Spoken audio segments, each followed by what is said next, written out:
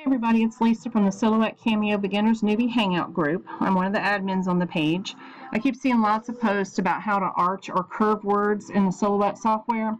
It's actually pretty easy. When I show you how to do it, you'll be like, duh!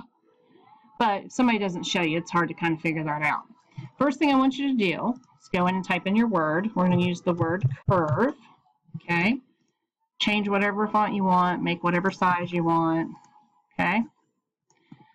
Then you're going to come over here to this left-hand toolbar. If you guys haven't set up your preferences and don't know what things are on the toolbar, head over to the YouTube page. I have videos on how to set up your preferences, make life a little easier for you, and what some of the toolbar meanings are.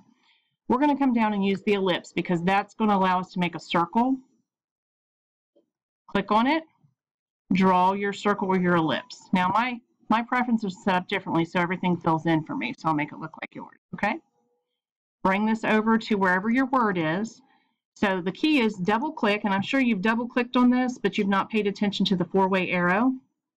Left click and hold that little four-way arrow down and drag it to the shape that's whatever you have, circle, square. Now watch the magic. See how that happens?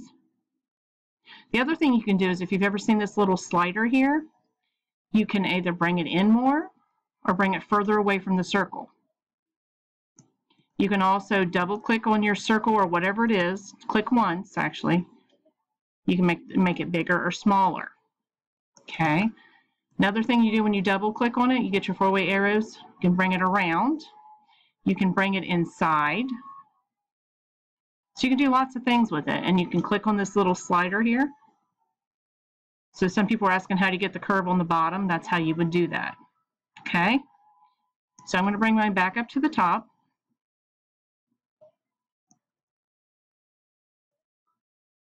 Well, it likes to be there. Either way, it's going to work. So I'm going to bring it back out because I slid it in.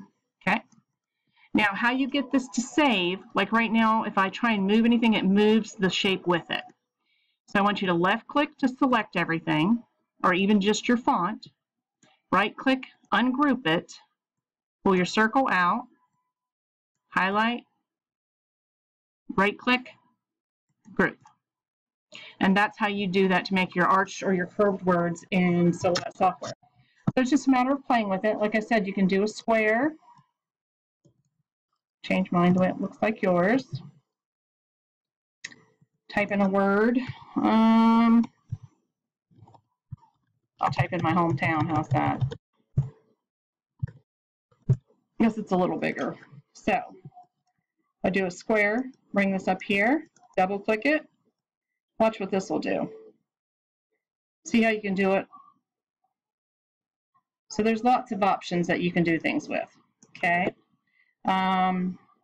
Also, if you want to draw a polygon,